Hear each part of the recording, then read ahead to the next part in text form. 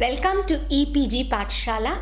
I am R. Indira, formerly Professor of Sociology at the University of Mysore and paper coordinator for the course Education and Society. My presentation today is based on the module titled Tribes and Educational Discourse. This module is written by Dr. Nisha Jolly Nelson, Assistant Professor of Sociology at Laila College, Thiruvananthapuram. This module discusses the status of tribal education in India and the schemes and programs that have been introduced from time to time to promote the educational rights of tribals. Tribes constitute 8% of India's population, which is the largest in the world. Due to geographical and social isolation, tribal groups have been alienated from most of the benefits of development. Many of the tribal groups who live in places far removed from where educational institutions imparting modern education are located have for several centuries been deprived of access. Also, tribal communities have depended upon indigenous sources of knowledge for a long time. Due to forest policies and government legislation, they have lost their rights over the forest, and their education, which was primarily based on their symbiotic relationship with nature, today has been losing its ground. So many of these groups are caught in a very paradoxical situation, having no access either to indigenous modes of knowledge over which they had control, and also at the same time not having access to modern education. So this module raises very critical questions about the issues that confront tribal education today and tries to seek answers for these questions.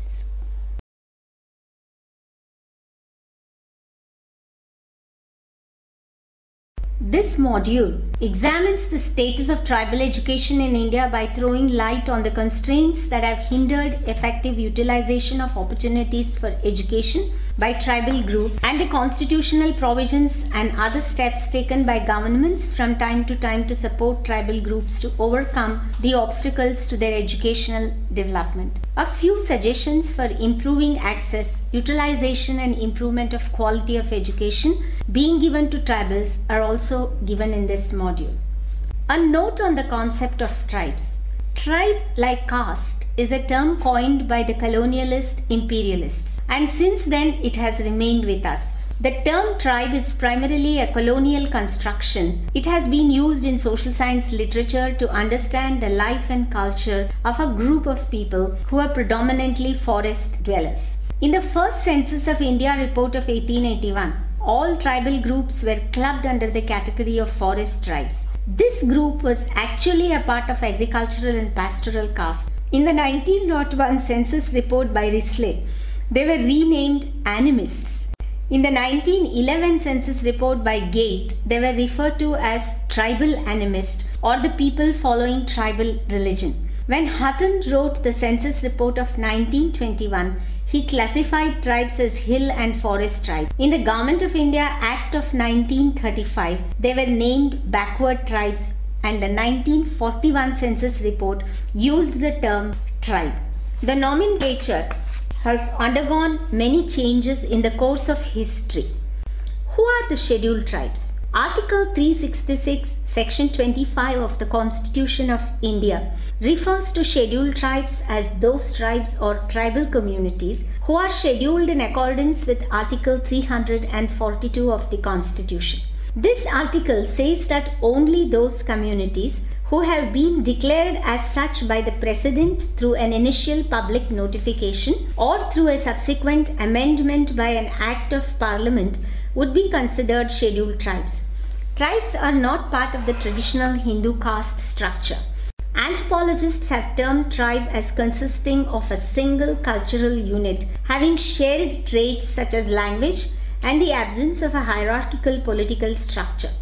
The term scheduled tribe refers to specific indigenous peoples whose status is acknowledged to some degree by national legislation. Scheduled tribes in India are more like the indigenous or native people in other parts of the world. The list of scheduled tribes is state or union territory specific, and a community declared as a scheduled tribe in one state need not be so in another state. Also, within the same state in different districts, there may be variation in identification of groups as tribes. The identification of a community as a scheduled tribe is an ongoing process. The essential characteristics first laid down by the Lokur Committee for a community to be identified as a scheduled tribe are A. Indications of primitive traits, B. Distinctive culture, C. Shyness of contact with the community at large, D. Geographical isolation, and E. Backwardness. Distribution of tribes. Tribal groups are distributed in different proportions in different parts of the country. The table and the map give a region and year-wise breakup of scheduled tribes in India. History of tribal education in India. In the foregoing section, we will be looking at some of the policies, programs and administrative structures adopted by the government for the overall development of education among tribal groups in India. The history of education of tribals in India has passed through different stages. The beginning of formal education for tribes dates back to the pre-independence period. It is basically due to the efforts of Christian missionaries that tribal groups in India started getting exposed to modern education. As early as in the 18th century, the missionaries came to India and began to spread the message of their religion. For that, they established education and health centers in many tribal areas. During the colonial period, the tribal areas were the last to come under British power, primarily due to the difficult and inaccessible terrains they inhabited. The tribal development policy of the British government was isolationist and inclined to follow the policy of laissez-faire. This policy helped landlords, moneylenders and traders to exploit the tribes by way of depriving them of their lands and forest rights, pushing them deep into the interior. No attempt was made either to educate the tribes or to strengthen their economic base as observed by Ghure in 1943. The isolationist policy of the colonial government encouraged missionary activity in tribal areas. Christian missionaries, through their sustained work, introduced various social and educational reform measures in the tribal areas. Consequently, schools and hospitals were set up in some tribal areas. The missionaries in this sense can be considered as pioneers who initiated the process of an organized socio-economic transformation in an otherwise change-resistant tribal life. However, missionary activities were confined to a few pockets and they did not therefore have a significant effect on the overall development of tribes. During the nationalist movement, concerned social workers established a few ashram residential schools for tribal children along with craft-oriented occasional training. Thakar Bapa in 1939 and Godavari Purlekar established ashram schools. The model of these schools was replicated in large numbers in other parts of India after independence. Considering the magnitude of the tribal population and its diversity, the efforts of Christian missionaries and social workers did not make much headway and the tribes remained very backward socio-economically, particularly in their education. After India became independent, fresh initiatives were taken for tribal development by replacing the earlier policy of indifference. The Government of India advocated a policy which stressed on the socio-economic upliftment of tribes. With the adoption of the Constitution, the promotion of educational opportunities for tribals became the special responsibility of governments both at the center and state. Article 46 of the Constitution directs the state to promote with special care the education and economic interests of the weaker sections of society and in particular scheduled castes and scheduled tribes. National policy on education. We may make a special mention of the National Policy on Education of 1986 that laid great emphasis on the education of tribal children and youth and made the following recommendations. These include opening primary schools in tribal areas, solving the lacunae in curriculum and infrastructure, encouraging tribal youth to take up teaching in tribal areas, designing incentives keeping the unique needs of tribals in view. The national education policy's objective was to address the heterogeneity and diversity of the tribal population in the country. Status of tribal education. Education in its formalized form was never a part of traditional tribal culture. Therefore, it took a longer period for this group to realize its importance. Many studies reveal that even though government has taken several steps for the educational development of tribal communities, the progress achieved by them is not up to the mark. Literacy rate of scheduled tribes in India from 61 to 2011. The table given here throws light on the literacy rate of tribes in India since 1961. The degree and level of educational development have been quite uneven among different states and among different segments of the population within the same state. Some states with higher tribal concentration in relation to their total population have done exceedingly well in terms of enhancing their literacy rates.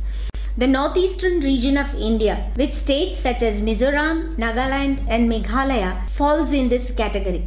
But in the states of Madhya Pradesh, Odisha, Rajasthan and Andhra Pradesh, which are inhabited by much larger number of tribals as compared to the northeastern states, the rate of tribal literacy continues to be very low. Factors affecting tribal educational attainment.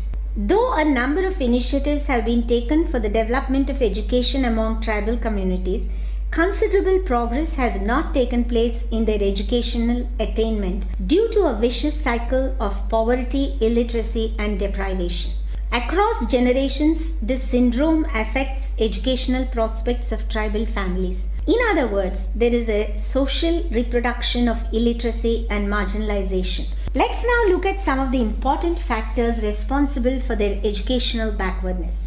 Reasons for low educational attainment. Tribals continue to lag behind the general population in education. Sujata broadly categorizes the hurdles in the path of tribal education as A. External constraints, B. Internal constraints, and C. Socio-economic and cultural constraints. Let's now try to understand each of these in detail. External constraint. In her extensive study on tribal education, Sujata found that the perspective adopted for educational development of tribal communities has not addressed the specific disadvantages that tribals face. One of the major constraints of tribal education at the planning level is the adoption of a dual system of administration. The Tribal Welfare Department, which deals with tribal life and culture, including education, lacks the expertise necessary for educational planning and administration in general and academic supervision and monitoring in particular. On the other hand, the Department of Education, which is the sole authority for planning educational development at state level and formulates guidelines and instructions regarding curriculum, textbooks, teacher requirement, transfer policies, does not work in coordination with the Tribal Welfare Department. It is this lack of coordination between the two departments that often results in persons and institutions working at cross purposes. Internal constraints. The internal problems of tribal education cover such factors as infrastructure, curriculum content, suitable teachers, and medium of education. Infrastructure facilities. A majority of schools in tribal areas are without basic infrastructure facilities. Normally, school buildings in tribal areas have thatched roofs, dilapidated walls, and non-plastered floors. A large number of schools in tribal areas function with bare minimum of facilities and often lack proper classrooms, teaching learning materials, blackboards, drinking water facilities, toilet and playground.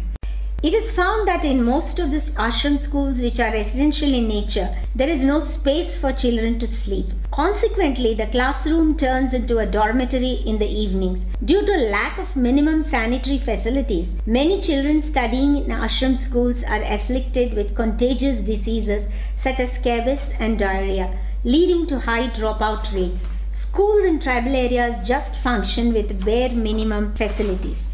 Curriculum content. Though the demand for modifying the curriculum content to suit the tribal context has been an old one, No serious effort has been made in this direction in any state except for some sporadic pilot projects. The uniform structure and transaction of curriculum has put tribal children at a disadvantage. In respect of pedagogy, it is found that the rigid systems of formal schooling which emphasize discipline, routine norms, teacher-centered instruction have made the children wary of school. This goes against the culture of free interaction and absence of force as embedded in the tribal ethos and culture prevalent at home. This has led to a sharp division between home and school, leading to lack of interest among the children towards school. This is a major reason for both non-enrollment and dropout. Shortage of suitable teachers. The competency and interest of teachers is of prime importance in generating and sustaining the interest of the students in the classroom. In many cases, non-tribal teachers consider themselves civilized and tribals as uncivilized and savage. So there is little appreciation of the tribal values and way of life. The relationship between children and teachers is not cordial, and there are instances of teachers using children for their personal work. The cultural gap results in tribal culture developing a sense of alienation from the teachers. The elite-like behavior of many teachers discourages many parents from sending their children to school or building a rapport with them. It cannot be inferred that the presence of tribal teachers would act as a panacea for all the ills of tribal education. There have been instances of teachers of one tribal group treating students and parents of another tribal community with little or no respect. Medium of education. Language symbolizes social, psychological and emotional expressions of a person. The Constitution of India allows the use of a tribal dialect, mother tongue, as the medium of instruction in case the population of that particular tribe is more than 1 lakh. But this has not been adopted on the grounds of feasibility and viability. Given the fact that most teachers who work in these schools are non-tribal, this arrangement does not generally work. In recent years, some efforts have been made for preparing primers in tribal dialects, but again they have been nullified in the context of inter-tribal rivalry, hierarchy, etc. Also, being small in number, these efforts have not been successful in influencing mainstream education policies. It's also true that there is great diversity in tribal languages, and hence even the textbooks prepared in these dialects may not solve the language-related problems of different subgroups. It is found that tribal students are often ridiculed, humiliated and reprimanded for speaking in their own language, and are punished for failing to converse in the language of the region and lapsing back to their own dialect. Because of their inability to decipher the teaching-learning process that takes place either in the regional or national language, a large number of tribal students experience a sense of alienation. In the ultimate analysis, children must be educated in the language of the state or the national language, but they should first be familiar with their own language to develop enthusiasm in classroom deliberations. It is only the linguistic and social skills that they cultivate in their earlier years that can prepare them for formal education in the future. Socio-economic and cultural constraints. In a broad sense, socio-economic and cultural factors that determine educational access as well as performance vis-a-vis tribal children can be identified as follows. A. Poor economic conditions. B. Indifferent attitudes of tribal parents. C. Superstitions and prejudices. Poor economic conditions. Most studies on educational deprivation of tribals have inevitably linked it to their poor economic condition. The main base of tribal livelihood is agriculture, practiced either through shifting or terrace cultivation method, where productivity remains very low. Consequently, children play an important role, contributing directly or indirectly to family income by participating in the family occupation and household work such as cattle grazing, fuel and fodder collection, etc. They think that if the children are taken away from their normal economic work to attend school, the family is deprived of even the little income which it would have got. In recent years, the efforts of the government have been directed towards improving economic conditions of tribes by introducing various developmental programs and schemes mostly related to agriculture, horticulture and cattle rearing, backed by subsidies and monetary and non-monetary inputs.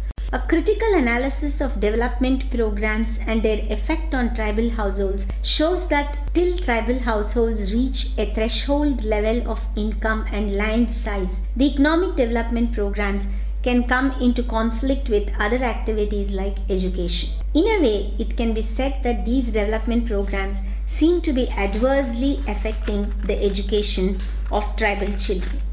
Indifferent attitude of tribal parents. Both the tribal and non-tribal teachers find it very difficult to convince tribal parents to send their children to school. A large section of tribal parents do not send their children to school to utilize the free educational opportunities offered to them. Superstitions and prejudices. Except in the case of tribal communities in northeastern region, there is a widespread feeling in the tribal communities that modern education makes their children defiant and insolent and alienates them from the rest of their society. There is an inherent fear that exposure to modern education would also tempt them to seek jobs in cities and towns, which in turn might lead to their separation from their families and native communities. The modern education system had made a very few attempts to address cultural specificities in designing education policies for tribal students. This has resulted in the development of a negative self-image. Although it is claimed that tribal students get free education, there are both invisible and visible costs which the state schemes fail to cover. This is especially true of higher levels of education. Cultural constraints. Studies on tribal education in India also point out that while most schools in the tribal belt offer education free of cost, the major cause of high dropout rates of tribal children lies in cultural alienation. Tribal culture hardly finds a representation in content and pedagogical practice. Even if a tribal child, despite his or her poor economic condition, manages to attend school, he or she cannot bridge the huge cultural gulf that exists between the home environment and environment at school. Schemes for educational development of tribal children. Since the country became independent and realized the need and importance of carving out special initiatives for ensuring that tribal children were not excluded from utilizing educational opportunities, a number of special schemes have been launched towards achieving this end. Some of the major educational schemes initiated by the Ministry of Tribal Affairs, Government of India are hostels for ST girls and boys, establishment of ashram schools in tribal and subclan areas, upgradation of merit for ST students, post-metric scholarship for ST students, national overseas scholarships for ST students, top-class education for ST students, Rajiv Gandhi National Fellowship for ST students. Mere provision of textbooks, free education and other accessories do not improve the situation of the education of tribals in India. Efforts have to be made to take into consideration their real life situations, needs and their own knowledge base while devising an educational program. It has often happened that their indigenous knowledge bases have not only been severely threatened, but their own expertise has been questioned. So merely forcing them to learn subjects that have no relevance to their lives is also an issue that needs to be seriously addressed. So a really effective tribal educational development program must integrate both indigenous sources of knowledge as well as subjects that are currently relevant to their life.